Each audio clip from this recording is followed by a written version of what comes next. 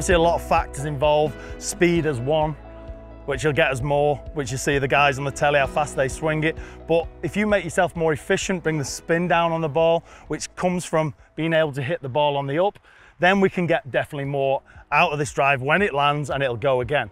So a lot of it's to do with setup. So setup needs to be correct. So ball position just on the instep of the left foot.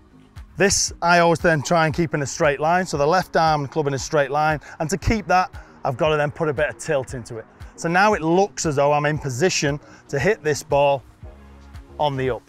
See far too many amateurs and stuff in this sort of position, hitting a driver, spine angles tilted that way, promoting a drive on the down. And also kind of lots of lateral movement is bad. If we do that, now we increase onto the ball and we have to jump up to create room.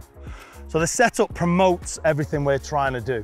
So we're getting the ball position right, we're putting the tilt in the body so I can keep this in a straight line, and then it's all about me staying there and turning around that spine. And you can see how nothing gets past that left side, and I'm pushing off this right foot into a resistance. So when I hit the shot now, just keep an eye on the left side of the body, see how nothing gets past it, and I'm just kind of unwinding the upper body into the shot.